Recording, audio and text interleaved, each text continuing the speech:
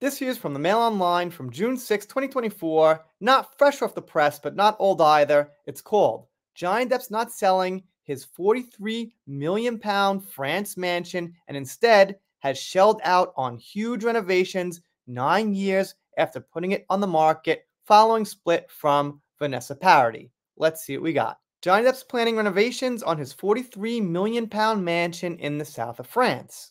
It was reported the actor had once again reduced the price of his sprawling estate in the south of France nearly a decade after he first put it on the market. However, this is not the case. Why mention his age with something like this? If it's about dating, I guess some people want to know the age gap or whatever, but it's a castle. All right.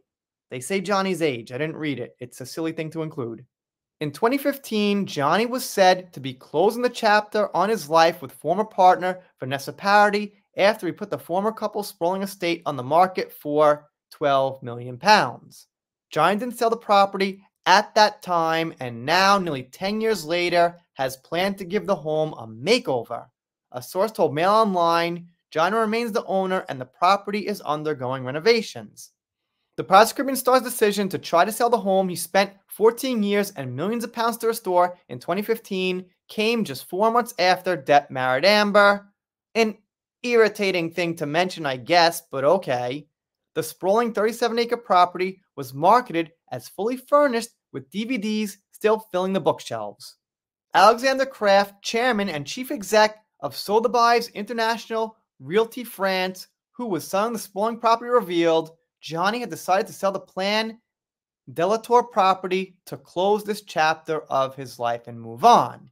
He hopes that someone else will enjoy the property as much as he did and bring him or her the same happiness it brought. The exclusive hamlet near the village of Plan de la Tour was bought in its entirety in 2001 by Johnny after he fell in love with both Paradis and France. They go on to say he spent a lot of time there. He had a quiet life, grew vegetables, spent time with his children, things like that. Sounds like a good period in his life. They say he bought it as a wreck, but then restored it. They end with this. Depp has had a colorful love life, but his property portfolio has been equally as varied. Over the years, the Pirates of the Caribbean star has amassed an impressive array of homes around the world, with an island in the Caribbean, a French estate, and a sprawling Somerset where he currently seeks some solitude.